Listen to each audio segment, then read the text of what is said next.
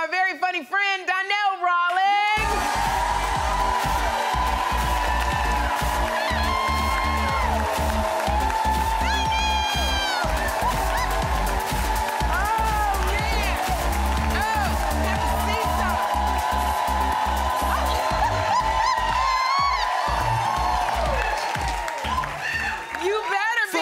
I want to start off by saying I am not ashy anymore, if you didn't notice. I saw, because I look in the cracks. That's the most important part right there. That's the cracks, and I was like, it's smooth, you fly, fresh, and fabulous. Thank you. And this audience is out of control. I don't know if people at home know this, but it's a complete dance party during the breaks over here. They was out there milly-wopping. I heard a couple people say, ski, the whole thing. Look, they know. We had an energy, and that's why we're so glad you're here. I love it, thank you. Donnell, I just gotta say, I loved you on Chappelle's show. Thank you. I love watching you. And I know you say, because you say you are not ashy anymore, but that's how we knew you. Okay. Oh, stop! That's disrespectful! Where's the producer who did this to me? That is the old Donnell. I know, Donnell, but it was like, that was so funny when you would do that. Let me tell you the backstory of that. Yeah. When I was on that show, if anybody ever noticed, I didn't really talk a lot. If you take an editor and say how much time he spoke, it would probably fill up a timeline of like 3 minutes, right? Right. So I knew that anytime they put the camera on me, I had to be funny without saying anything. Like the minute it goes on there. So in the script, it said a guy with boxers and shoes on, right? And I was younger, I used to shoot dice, and my mother would catch me. She was like, you been out there shooting dice? I was like, how you know? She said, look at your knees, they ashy, right? So I said I wanted to be so ashy with this character that I could write how much money people owed me on the side of my leg. And listen, and I didn't tell Neil, I didn't tell Dave what I was gonna do, because they were like, that's a dumb idea. So I went to, shout out to Donnell, he was a makeup guy there. Yeah. I said, I need a lot of baby powder, and I said, give me a handful of baby powder. I didn't tell anything. So I'm walking around looking like Casper, the black friendly ghost, right? Look, I'm waiting for this scene, and I did like this. I threw the ash out, and it was history. And what I realized is that a lot of people deal with the ashiness in them, and everybody embraced that. The streets, everybody. Yeah. Everybody, ash. I don't even want to, look, I don't even want to pull this sock down. It'd be a whole different story. You don't be thinking people see it until you do cross your leg, then you see it shows. I'm moisturized from here. Everything else is ashy. You can believe that. You know, one of the other, besides the character, and I love you anyway, but I love your relationship with Dave Chappelle. Yeah. You know, and how did y'all, because you're so close, how did y'all become friends? Well, we both comics from D.C. Okay. And Dave still has, shout out to DMV, everybody feel as though simple fact being, that's D.C. language. But we knew of each other because he started probably 4 or 5 years before me. He started very, very young. Yeah. And one thing about it, you know, when you're from a city, people want to know who was before you and who was after you, right? So, and I came out the gate so hard. The first time I ever performed, I got a standing O, and I was like, I'm the man. And I was like, who has made it? Who's doing it? And they will always say, Dave Chappelle. And I used to get mad. I'm like, what is it about him? Right? And they was like, he's young. I was like, I can't do anything about that, right? Right. And then they was like, he's smart, he's animated, and he's just that guy, right? And I was like, right? And then he tells a story. He told this at one of my birthday parties. He said when he would go to D.C., he would be like, who's popping in D.C., right? Yeah. And he said it was always the usual suspects, Andy Evans, you know, the old school guys, Fat Doctor.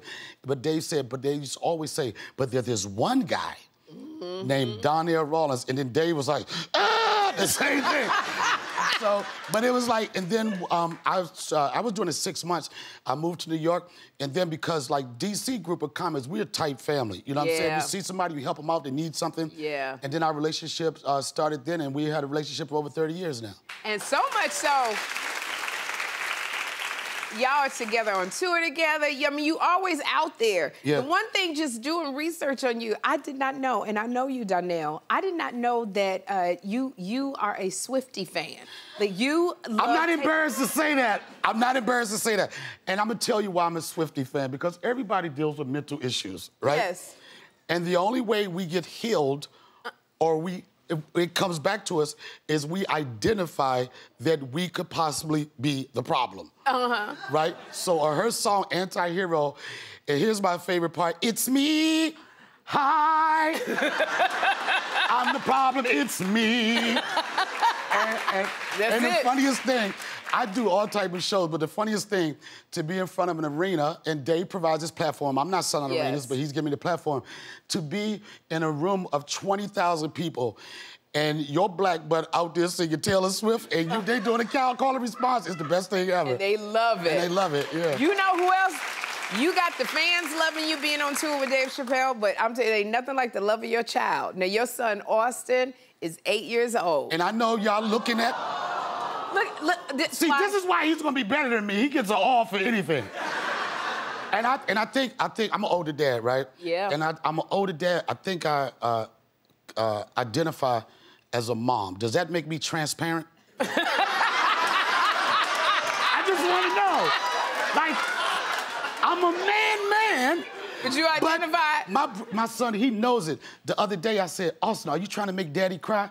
He said, it's okay, because if you cry, it'll be happy tears. I was like, y'all, But I'm an older dad. I'm an older dad.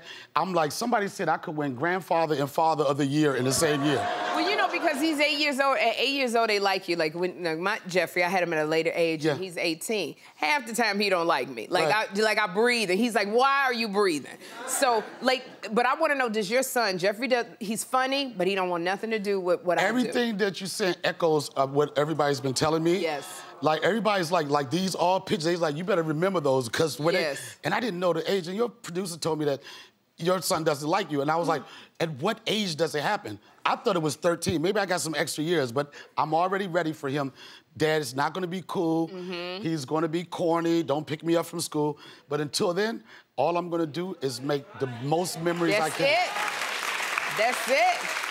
And there's a particular reason for that, and this is no slight. My father passed away about 4 years ago, right? I'm sorry. And my father chose a lifestyle that didn't give him the opportunity to spend as much time as he should with all of his kids. Right. I don't have anything bad to say about my father. I wish he was there more, but I got a handful of memories of things he did.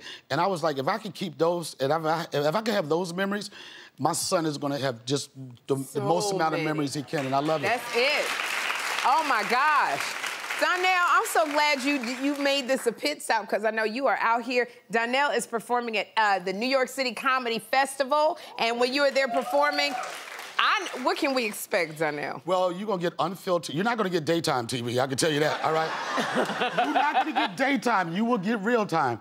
There's a quote that I use, and I use it on my Instagram. I said, a joke could be too soon, but it never could be too soon for a funny observation. Yes. I do believe this, is that comedy is gonna go back to, you're gonna start respecting people for their voices, what they wanna say, stop trying to stifle people, stop trying to tell them what to do.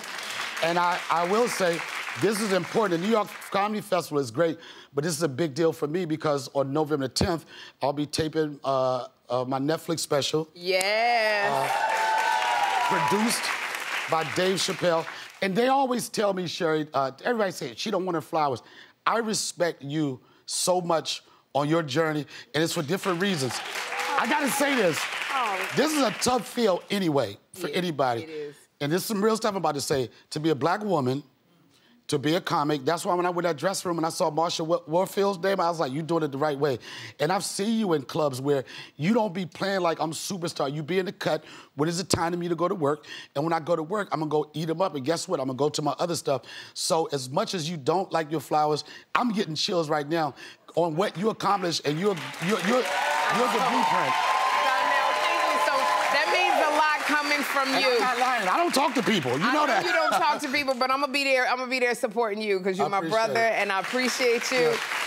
Thank you for being here. One other thing, I'm gonna be at the Virginia Funny Bone tonight and tomorrow. This is the last shows before I actually go tape this special. I'll say, if you became a fan of me from HBO's The Wire, from Des the Barber on Pixar's, from The Corner, from BMF, if you see me do live comedy, you'll really become a fan. And I'm gonna second that. You have got to run to see Donnell Rawlings. You make everything funny. Oh my gosh. For more info on Donnell's projects, go to SherriShowTV.com. We're gonna have a good time. We're gonna have a good time.